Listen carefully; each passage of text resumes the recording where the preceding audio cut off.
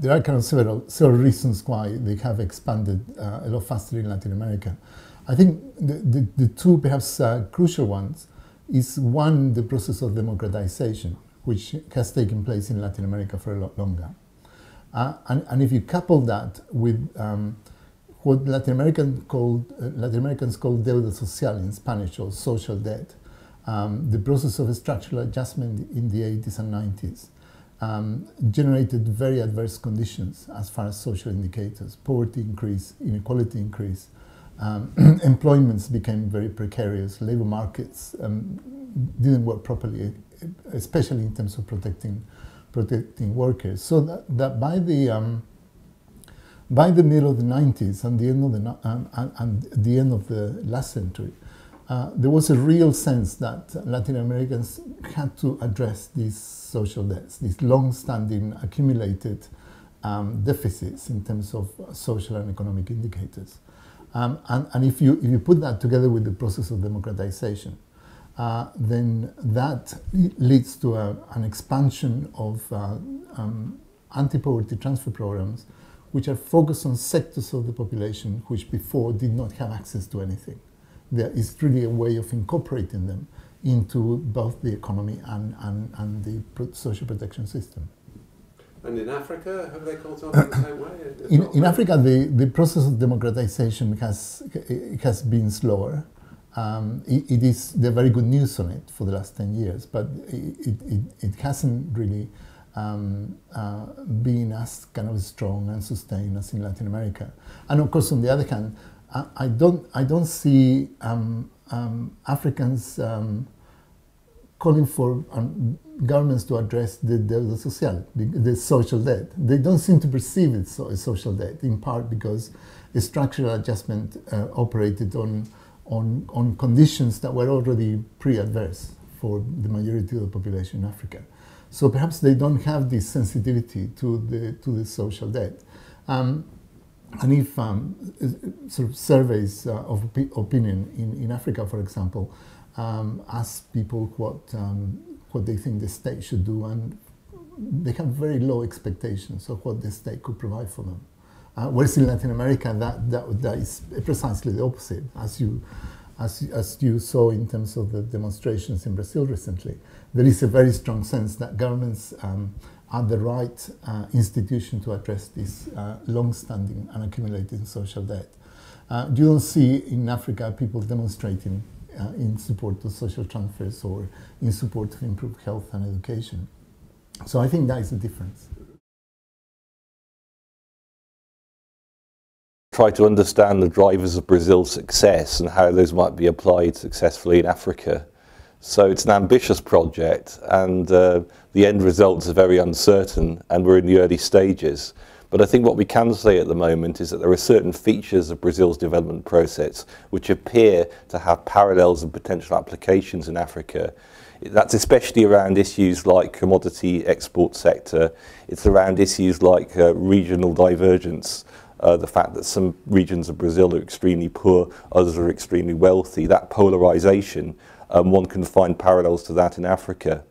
It's also the case that both Africa and Brazil are dominated by large river systems and large extents of tropical forests. There's something about the terrain and even the soils where there are clear parallels. And of course, if you go back way long ago in geological time, the two are joined up, as you can see from the present day shape. So it seems a sort of silly, rather trivial point in some ways. But there is this, long historical association between the two. And there are some social similarities between the two, and there are similarities in terms of the export base. Of course, there are huge differences, and we'll be focusing on those as well.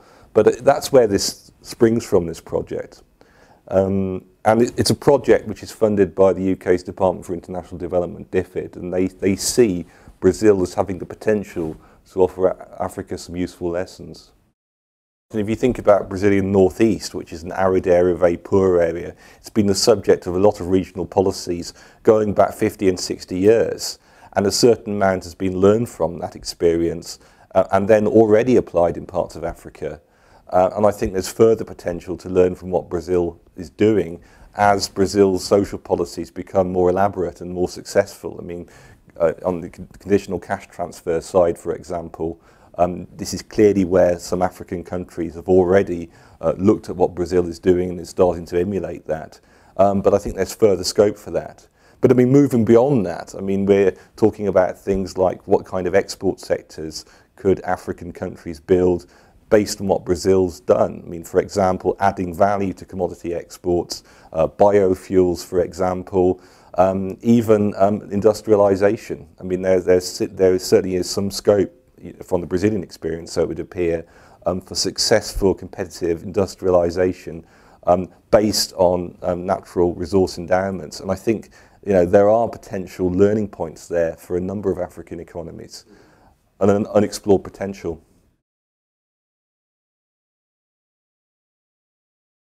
The South-to-South cooperation and policy collaboration is a really important area which is developing as countries like Brazil, India, Mexico are developing their kind of international development collaboration agencies.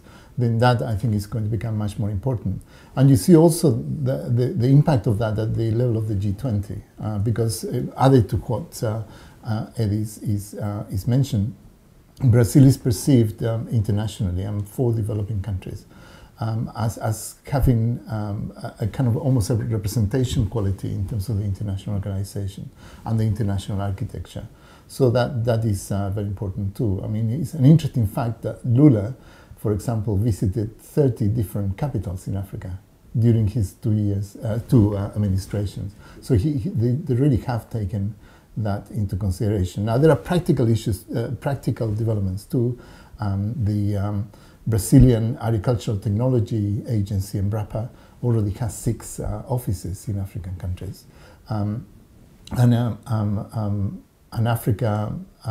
Brazil-Africa collaboration project on social protection has facilitated visits from a lot of policymakers in Africa to Brazil to see how social policies work in practice. And that has been extremely influential.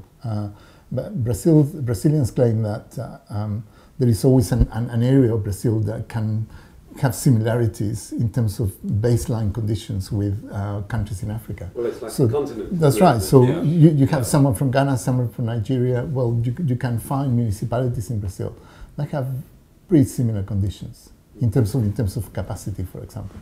And that program has been very effective.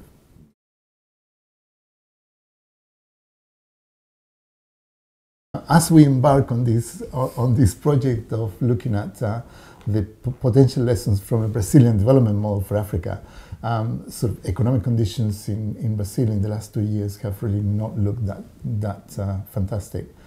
Growth has stalled a bit, stagnated a bit, and of course you have the demonstrations. What is interesting and gives us some kind of optimism about the future is number one, that the attitude that the government and politicians had to the demonstrations in Brazil. It wasn't kind of to discount what people were saying, but to kind of incorporate their views on what was going on. And in terms of the economy, again, it seems that the conditions, that the external conditions that have affected growth are really very short term. So it's very likely that growth in the Brazilian economy will pick up again. And in fact, the recent evidence is that this is happening. There has been a bit of a rebound in growth according to the latest figures.